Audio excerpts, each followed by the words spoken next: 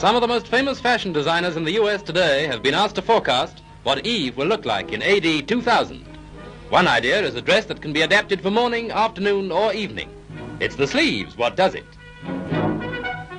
According to another artist, one dress of the future will consist of transparent net. The net probably to catch the males.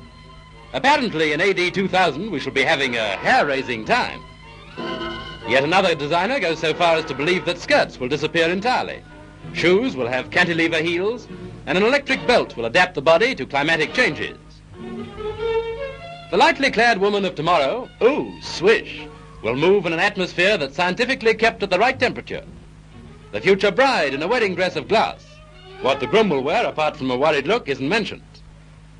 A dress of aluminium, with a sash to change it for afternoon or evening, and an electric headlight to help her to find an honest man.